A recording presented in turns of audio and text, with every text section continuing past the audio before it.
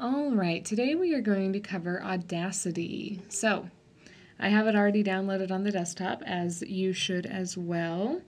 We're going to come over here to the shortcut, double click, open her up, and it gives us here kind of things we want to do. I'm just going to hit OK. Takes me right into Audacity. All right, let's get right on to it. We are going to record audio.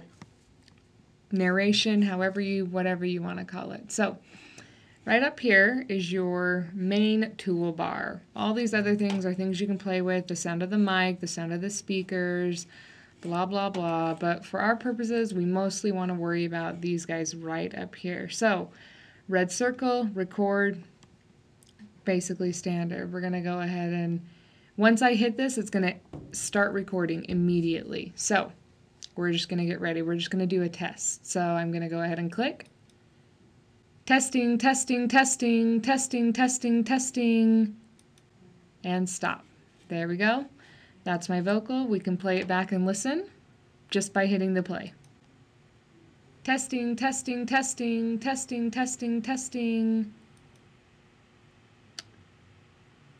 All right, so I like that. That's great. It's called audio track right over here. That's how we can keep track of it. Next, we're going to import music, so you are able to have music with your narration. Audacity allows you to do both or either. So now that I've created my audio, I'm going to go up here to File, Import. Here's my audio, my labels, my MIDI, my raw data. I'm going to do audio, and it pulls up all the stuff that I want. I know that the song I want is under Cass's stuff, so I'm going to go ahead and open that. And there it is, pink, right there. That's what I want. Great. So I'm going to import that, give it a second. It's Aerosmith. They're my favorite band ever. And while we're waiting, remaining time, perfect. Okay, because this song is so much longer, it has scrunched up all of my vocals over here, and you can just kind of see, you know, this is the song compared to the vocal. Well, let's say I don't want the whole song because I just want it to go with my vocal.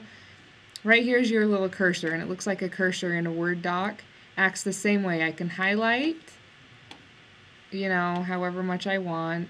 Let's say I want it to match my vocal right on. There we go. It's going to give me a line saying this is where your vocal ends. Well, good. That's what I want. I'm going to go ahead and delete. Now I just have that song. Just kidding. I didn't want to do that. Let's, you can do Command Z on an Apple or Control Z on a PC, and it puts it all back for you.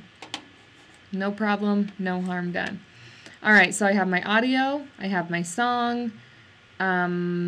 Now let's listen to it, see what it does. I'm going to click the 0. Testing, testing, testing, testing, testing, testing. And now it's just music.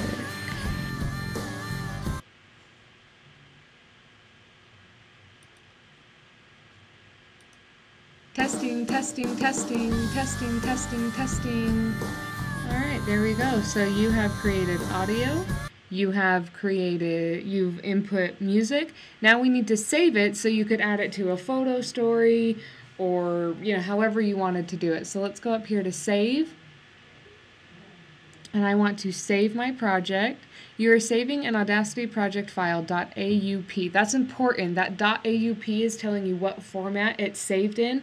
Certain programs only allow certain formats, so you want to make sure you always know what format you're saving it in. This is telling you right now, saving a project creates a file that only Audacity can open.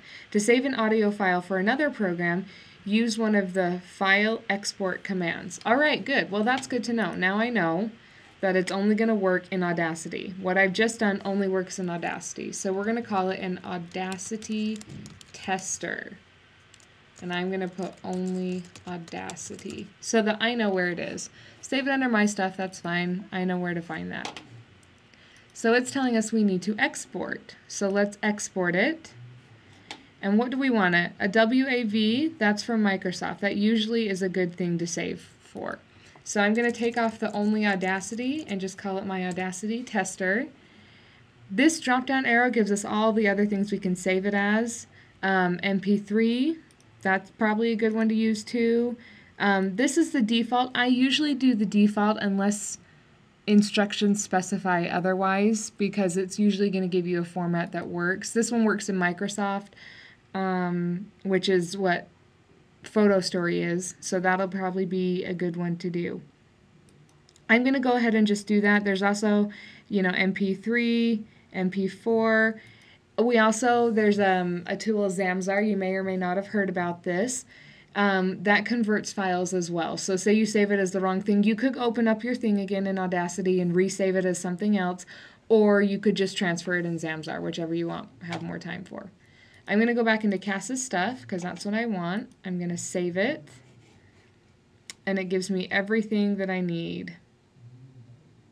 Perfect, that's all I want. I'm going to go ahead and hit OK.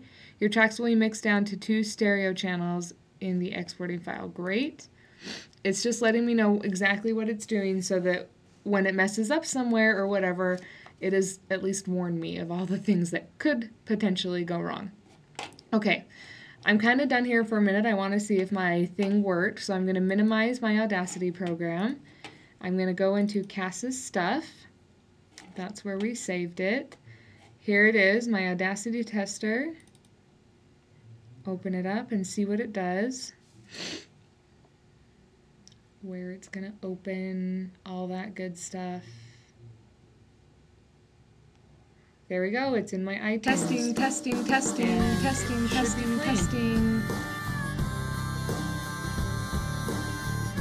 Perfect, so there we go. It's in there, it's done. I'm done. We did it. That sounds good to me. So that is your audio, music. You can do the same thing. All of these up here, like let's say I want to repeat, I can go up to generate, effect, maybe I want to add an echo, I want to delay it 2 seconds, that's fine. It can give me a preview of what is it going to look like, what is it going to sound like, and hit OK. And there, it changed things alternately.